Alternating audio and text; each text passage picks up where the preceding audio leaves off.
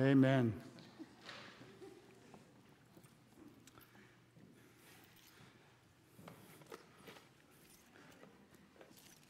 So I found this Bible verse in Second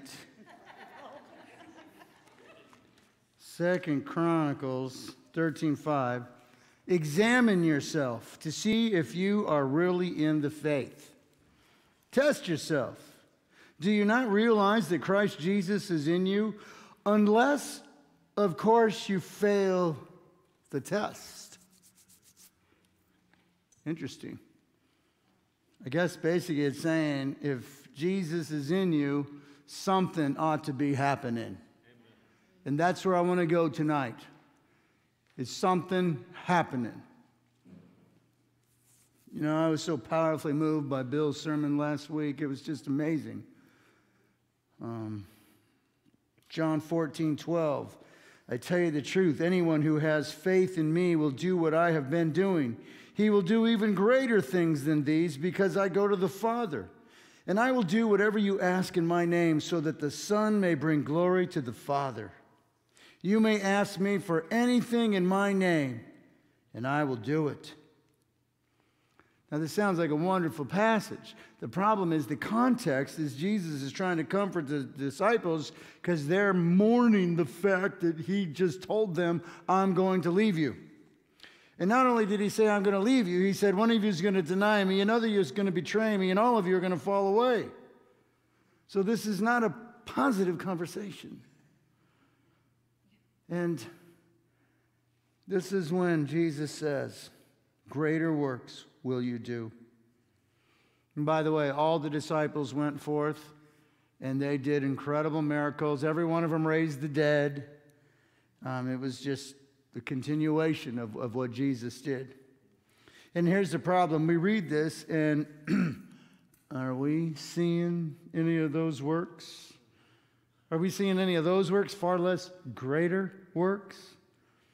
You know, I heard a pastor balk about miracles. Miracles. I've never seen a miracle happen. And I felt like going, wow, I mean, I see miracles a lot. I do, you know, and I feel like you're supposed to be in the place spiritually. That's what's available through you because you're connected to the living God who's the risen Savior. So something's supposed to be happening. Do you not realize that Christ is in you unless, of course, you fail the test? Jesus goes on to say, whatever we ask of him, we will do. Well, first of all, we don't see anything happening. And second of all, how many times have we asked for something to happen and it doesn't occur? Now, the health and wealth preachers will use this verse to teach people if you name it, you claim it in prayer, and it's going to come about. And I don't mind telling you, I've tried it. Yeah. Right, you know, and if you put enough money down and all that stuff and, you know, heal my cancer, provide my home and car, and by the way, nice ones.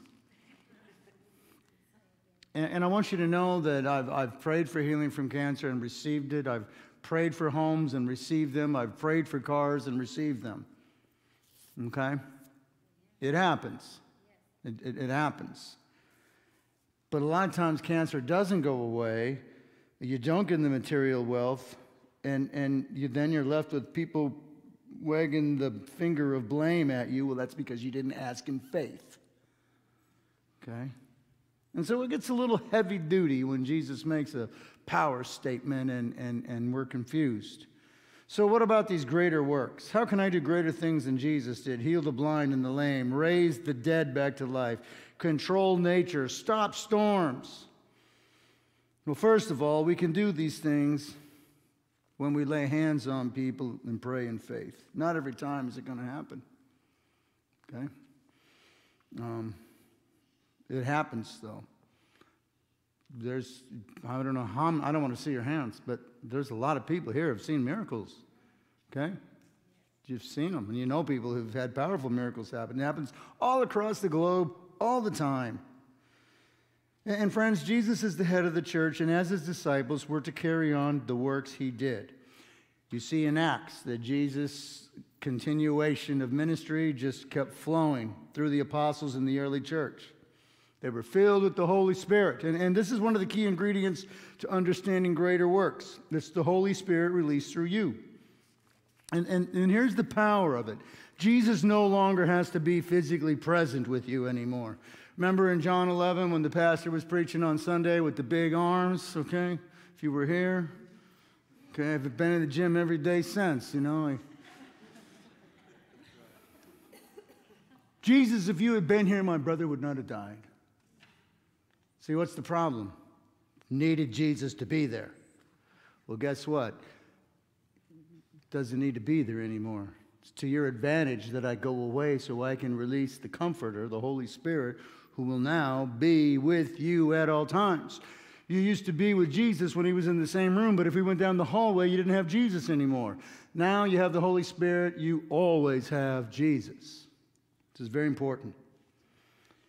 And so Jesus sums up his ministry. I like the way Bill said it last week. I glorified you on earth, having accomplished the work which you gave me to do. The work he did was to bring glory to God. And so if you and I are to follow in the works of Jesus, we're supposed to be demonstrating the Father's love and mercy. We're supposed to be confronting the religious errors of the day. Jesus was confronting the religious errors of the day. The Pharisees had it wrong.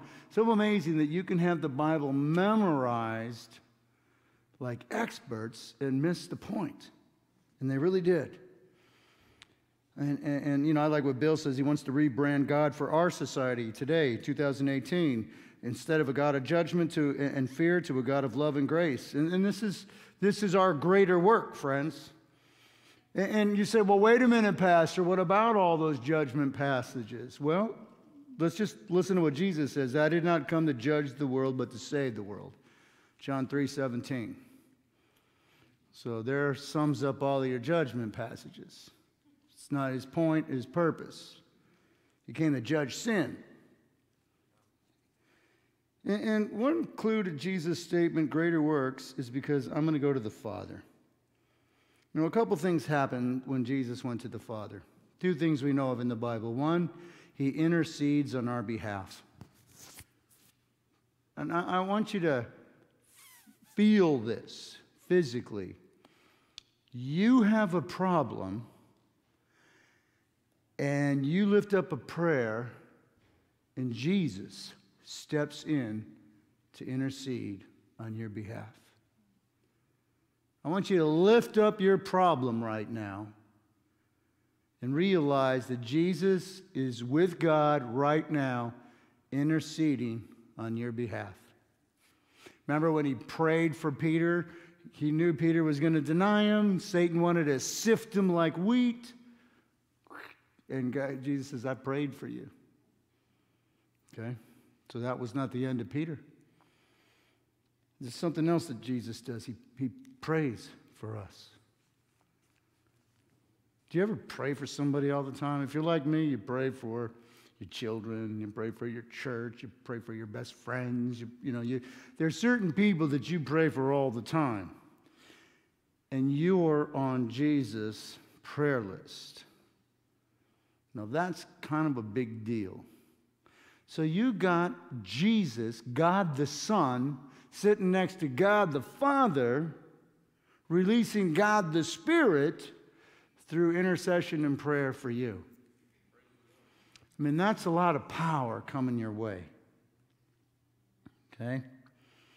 So, greater works that the disciples do is a direct result of Jesus releasing his power into your life through the Holy Spirit right now.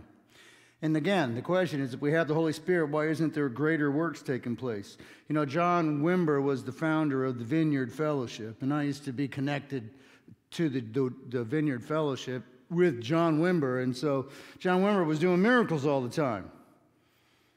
The miraculous stuff, healing people and, all that stuff.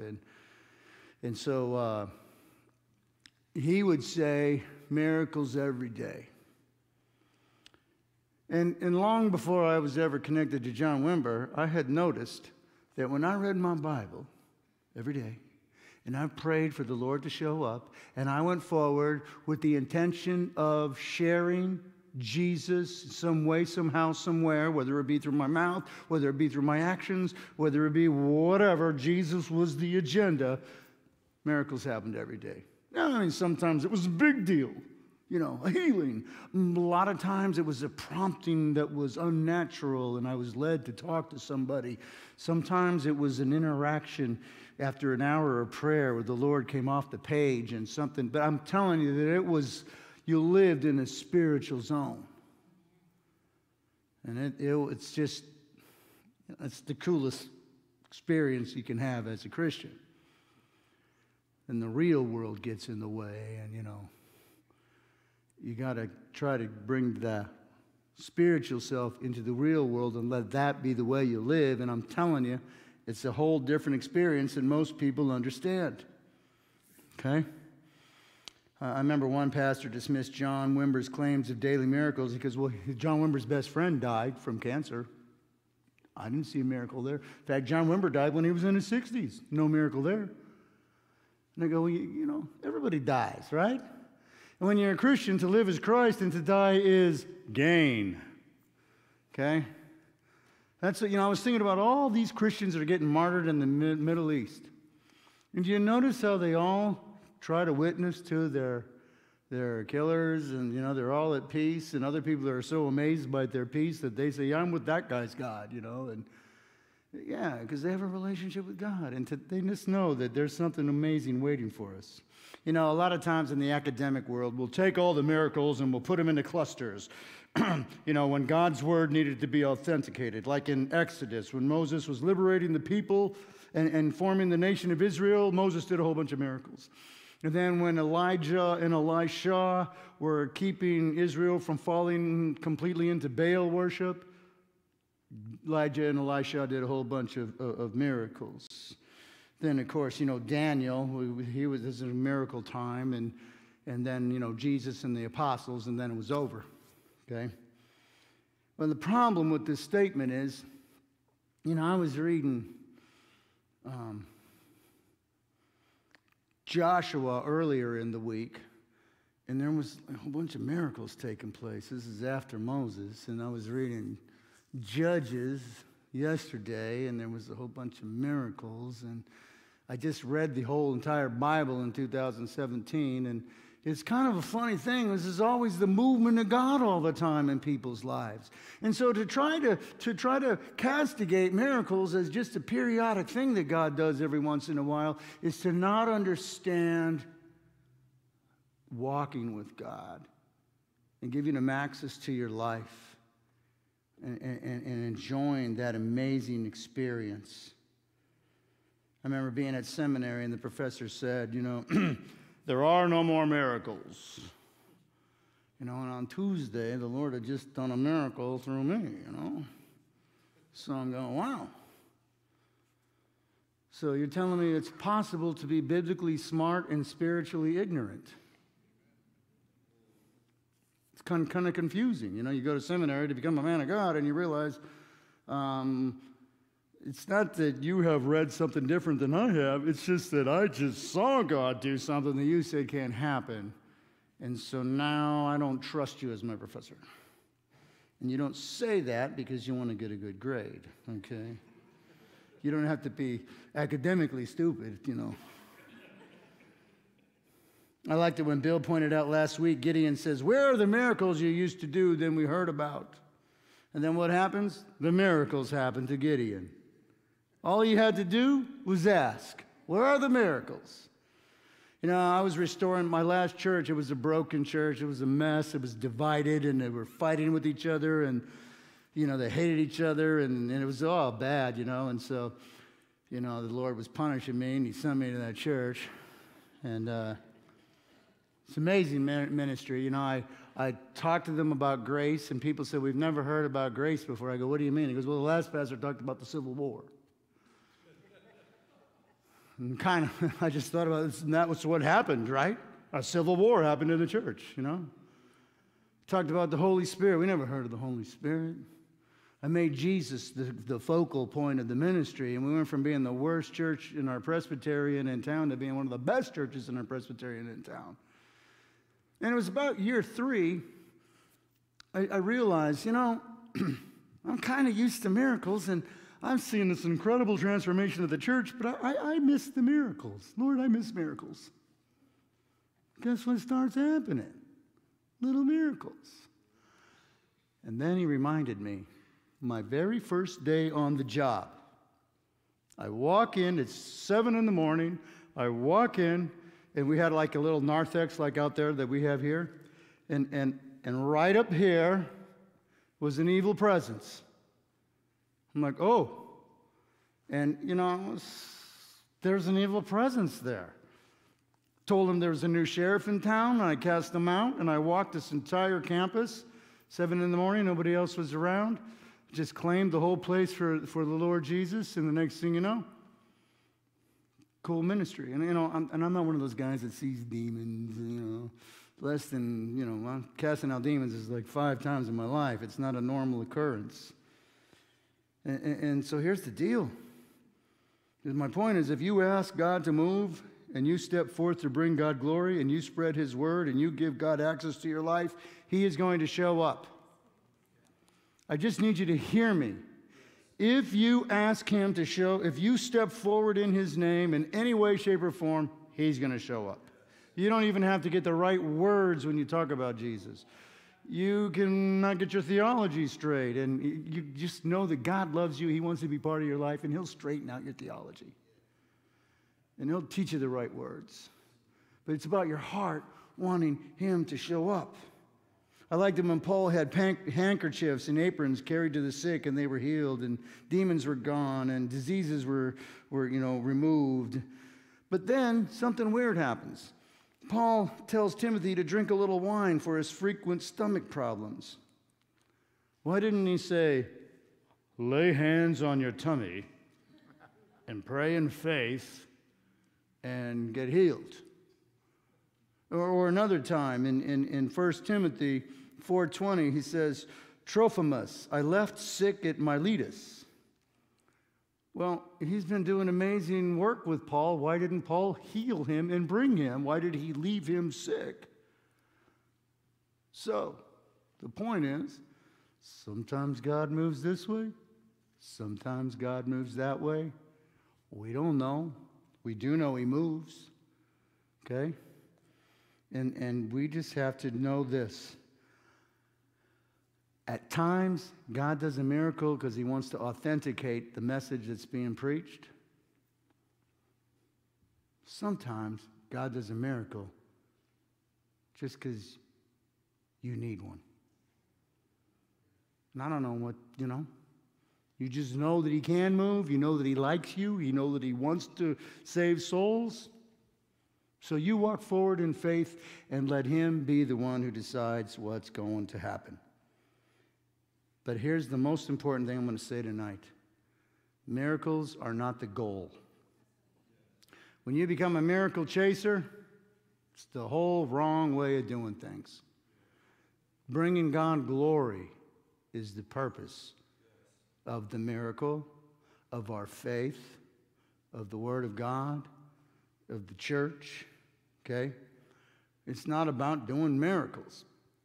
I think that sometimes we read this passage and we assume the greater works are going to be the miracles. And there's a greater work than that. The greater work has to deal with Jesus' death on the cross for your sins and resurrection, which means you're going to have eternal life with Him. The greater work is the power of the gospel to transform lives. The fact that God can come into the natural person and change our inclination to sin and selfishness and turn us to desire to bring God glory and be no longer under the domination of sin. Now that's the greater work. Let me get practical with you. An alcoholic accepted Jesus and he quits drinking, and his buddies started in on him. Well, didn't Jesus turn the water into wine? He goes, yeah, I heard about that. And all I know is that he turned beer into furniture in my house. Okay? See, we get different values. You know, I was thinking about this. Jesus preached, you know, he fed the 5,000, and what happened? A whole bunch of people left, right? Quit following him. Peter preaches, and 3,000 get converted, right? So what's going on? Well, I'm not comparing the two. You can't compare a human to God. But I am saying this. Peter preached under the anointing and power of the Holy Spirit, pointing everybody to what Jesus Christ had done for them. And the Holy Spirit was released. And whether you're preaching or whether you're in a conversation at the Starbucks over a table or you're writing a text, if you bathe it in prayer, guess what? You don't know what's going to happen. But you know this. You have activated it spiritually. And now it's become God's territory. And, you know, in terms of greater works, the apostles preached in Galilee and Jerusalem, and then some of the other guys left and they went to Rome, and they basically preached the gospel and took over the world. There are billions of Christians that have existed now. So, you know, kind of a big deal. And I want to say this, there's no greater work possible than the conversion of a soul. If I heal your body, you're still going to die. I introduce you to Jesus, you're going to live forever eternally. It's a greater work. Okay? The Christians in Rome, they went about caring for the plague victims. They went about feeding the poor. They went about, you know, loving people that everybody else rejected. Took over Rome. Right? And so I guess as the Lord uses us to spread the good news of Christ's death for our sins and resurrection, okay, that we're going to live forever with him, this is the greater, it's the new covenant versus the old covenant. Remember what, you know, Jesus, he told the people that those who are least in the kingdom of God are greater than John the Baptist, the greatest of the old covenant. See, the new covenant is a greater thing. It's you have the presence of God with you at all time. And herein lies the secret. Greater things you will do, because Jesus is with us. Let's go back to 2 Corinthians 13:5. Do you not realize that Christ Jesus is in you? Unless, of course, you fail the test. Do you realize that Jesus is in you? He's the source within us. Christianity is not a formula. It's not a theory. It's not a philosophy. It's not even a lifestyle. It's the indwelling presence of God. That's what Christianity is. It's not comparable to other religions. This is God Almighty not only reaching out to us and saying, hey, here's the way to eternal life, but infiltrating us so that even our sinfulness can't get in the way of our relationship with him. Don't think that I'm putting sinfulness, making it easy. Sinfulness minimizes the presence of God. It messes things up. He came to get rid of that stuff. But there is nothing that can remove you from his hand once that relationship gets started. So, I guess I want to ask you a really hard question. Are you seeing anything happen in your life? Because if you don't have God movements, God moments, divine encounters, maybe you haven't because you have not embraced the message of Christianity. Okay? See, we're saved by grace. And grace is a free gift. It's not something that you do. It's not something that you earn. It's a free gift that you accept. You know, all the other religions of the world try to earn access to God's favor. If you do this set of behaviors, you're going to gain access. And the problem is this. Whenever sin is present, it nullifies our efforts. James 2:10 says, if you keep all the rules except for one, then you're disqualified, because the perfection that is required to please God is a standard that sin disqualifies us from. Okay? And this is a unique message.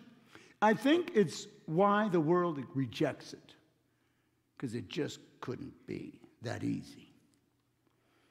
That God anticipated the negative results of sin's devastation and stepped in personally to do something about it on our behalf. sending Jesus, the one who created the world. In the beginning was the Word, and the Word was with God, and the Word was God. He was in the beginning. That one is the one who went to the cross for us. This is the amazing grace, the incredible love of God made available, the fact that God Almighty wants to have a relationship with you. Show me your glory. And he said, all right, I'll get close to you. You know, we don't want him to get close because, you know, if he gets close, he's going to see how sinful we are. He already knew that and sent Jesus. See, you don't have to avoid a relationship with God because of your sinfulness, because he already took care of the sinfulness. And it's not until you get into the presence of God that your sinfulness is going to dissipate. You can't get yourself right enough to be able to have access to God. You just get into his presence, and that's how it works. I think one of the greater miracles is that we no longer see ourselves as the center of the universe. We now understand that God is the focus of why we live. It's almost like the original sin has been rectified. God's restored back to his throne. This is a greater work because there was no other way to tame the human broken soul. And really, friends, this greater works that we do, I think it means that you and I are the distributors of the message of grace. You know, I found this unique passage in John 20:23. If you forgive anyone their sins, they are forgiven. And if you do not forgive them, they are not forgiven. Well, if you're like me, I immediately got out a pencil, and there's a few people that came to mind. Not forgiven. I have the ability. No. We're supposed to love as he loved. And if I remember correctly, when he was on the cross, he said about the people who were crucifying him, Father, forgive them, they know not what they do. So guess what? You don't get to excommunicate anybody. But you know what? There's a little bit of freedom in that. I don't have to be bothered by their bad behavior. I get to take the love of Jesus Christ and apply it to everybody that I don't like. And I've had to do this recently. You know, the ISIS thing has really bothered me over the last few years. It really bothered my soul a lot. And I thought, boy, if I saw someone walking down the street with the nicest flag, you know, and then the Lord and I have to get into an argument. You know, and it's good to let him win arguments, by the way. They know not what they do. And me doing violence to somebody who's about violence is not going to show the love of God. All right? And I don't have to really worry about violence because, you know, to live is Christ and to die is gain. So, you're not allowed to withhold forgiveness from anybody. So, let's take that somewhere. Do you have somebody in your life? I know you do. You need to just rectify the forgiveness issue. You know, Bill and I were talking in my office. There's this passage that says, whatever you bind on earth will be bound in heaven. Whatever you loose on earth will be loosed in heaven. And if you and I bind the grace of God brought down to earth from heaven, guess what? We now live in the same state of mind, spirit, and power of Jesus Christ. And if we loose on earth what's been loosed in heaven, what's been loosed in heaven? Mercy and grace and forgiveness, the fruits of the Spirit, love, joy, peace. Okay? Wow. Do you see the greater things that are taking place? Because, you know, I was looking at the news today on MSN, and that is really a downer. Everybody hates everybody. You know, and I mean, I'm not even going to get into it. It's, you know, this, that, and it's all bad. And you can enjoy a better life than you presently are right now by choosing the greater things, which is the relationship with God that's been made available. You know, Jesus restored what was lost in Eden. Remember when Adam and Eve could walk in the cool of the garden with God? You get to walk in the cool of his garden, of his presence. It's a big deal. It's beautiful. And it's possible that you're here and you've accepted what Jesus has done for you and you're saved for eternity. But you know what? There's more to be had right now. Maybe you haven't actualized his presence. You know, maybe you're still trying to earn it. It's amazing how Christians, you know, I mean, I even do it. Have I had my quiet time? Well, if I haven't, I'm going to have it later. Okay? And does it qualify me to do ministry? What qualifies me to do the ministry is the Lord told me, hey, go do the ministry. Okay? It's not about how good I am or how bad I am. And I want to say this. When we allow God to transform us and reach through us, greater things happen. And here's how it works. I want you to hear me. It's real easy. When the Spirit of God prompts you from within to reach out to somebody, somebody comes to mind, send them a text. Boom. The Lord brought you to mind today, and I covered you in prayer. Now, that email can go to just about anybody, enemies included. Okay? Some of us, God puts a stirring in our spirit that won't go away. I'm upset about human trafficking. And I run into somebody else who's upset about it, and we say, well, let's do something about it. And we don't know what to do, so we pray, and then we meet somebody that's connected to a source that knows how to do something about it. And the next thing you know, a ministry's born. Or maybe he's calling you. Have you ever been in that spot where you haven't read your Bible for a while and you haven't prayed for a while and you feel empty and you feel far from God and you just, and it's almost like he's saying, hey, I miss you. Come back to me. Because you're never going to be happy distant from him. And it's sad because then all of a sudden something's not working and we go, hey, Lord, can I have a 5? Actually, I need a 20.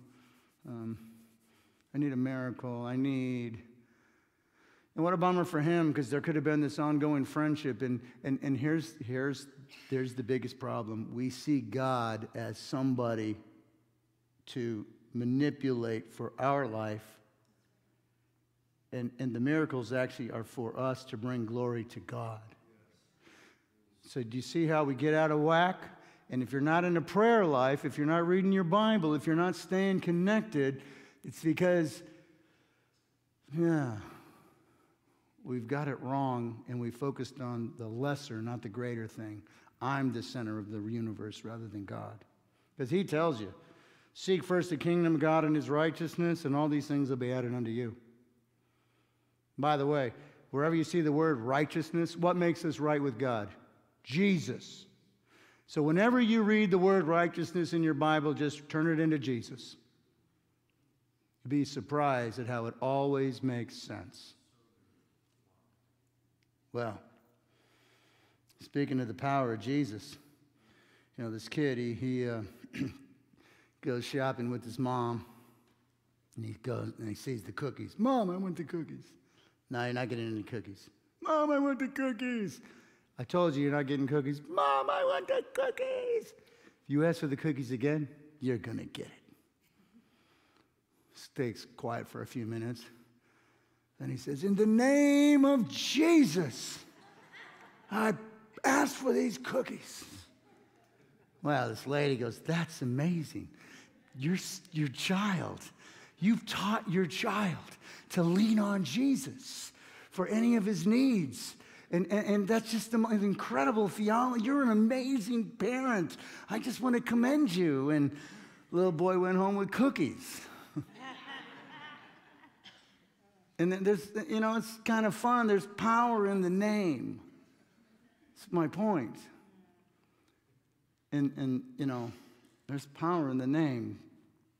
Not when you want cookies, but when somebody's soul is on the line, and when life's not working out, and when death is a possibility, and all those things that we fear. There is one name given to us by which we can be saved, and that's the name of Jesus. Okay? That's our name. That's our way. This is, when you pray in the name of Jesus, this is embracing his identity as God the Son, his salvation accomplished on the cross. It refers to all he is and all he's done. Okay? This is a big deal. Jesus tells us over and over, you ask and I'll answer. If you live in me and my word lives in you, ask whatever you wish and it shall be done for you. Okay? If you are living with Jesus Christ's agenda in mind, you're just going to experience the most incredible journey. And if you're like me, there needs to be some realignment taking place right now. Okay? I got all this sermon and I'm done. It's too much sermon. Here's the deal. There's no longer self. The greater things are God. There's no longer earthly concerns. It's heavenly concerns. You're no longer fear-based. You are put into that place of trust. You're no longer working, you're resting. And friends, are you in that greater life? Because it's so easy to miss it. I got me here and I got God here, and you just got to switch it out. Because this God is going to take care of everything going on in your life. That's the greater life. And that releases the greater works. And that's where eternal destinies are settled. And that is the greater work. Lord, we're here tonight because we love you. We know to call upon your name. We're even bold enough to ask to see your glory. And I ask, Father, that in 2018, it's going to be not my will, but thy will. It's going to be thy agenda. It's going to be your power, your presence, and just that amazing joy that I belong to God, and whatever's going on, he promises to handle it. So I'm going to live in trust. I'm going to live in peace. I'm going to live with my spiritual purpose leading the way. And I'm going to be surprised when I look back and see the greater works that happen because I gave you access to my life. Lord, I pray for everybody here. I ask that there would truly be a Holy Spirit anointing on us, that you would just plow through any of the issues that we've got going on, any blocks, any worries, any fears, any whatevers, that you would establish Jesus Christ front and center, the core of our being. That reminder always, this is the way. Walk with him whenever we turn to the right or to the left. And all God's people said, amen. Friends, we got communion for you over here. Okay? Judy's going to serve it. Charles is going to help. If you want some prayer, me and Bill are hanging out. I just want you to have a wonderful weekend. Amen? Amen. I see the cloud.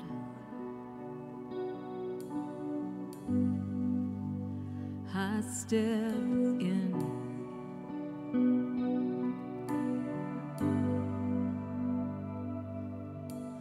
I want to see your glory like Moses did. Flashes